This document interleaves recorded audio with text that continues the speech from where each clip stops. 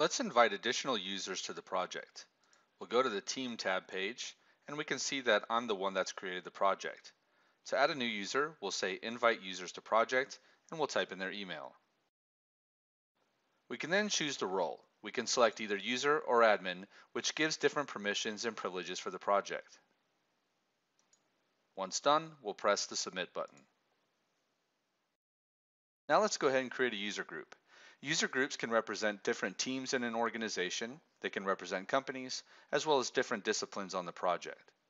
User groups are handy to take a bunch of users together and holistically be able to assign them to different tasks on the project, as well as be able to manage their folder permissions on a holistic group level rather than having to manage individual users.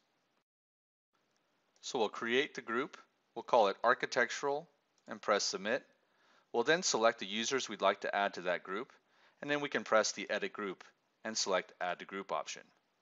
We'll select Architectural as the group we'd like to add this user to, press Submit, and now we can see that when we select Architectural Group, John Finglin has been added to that group.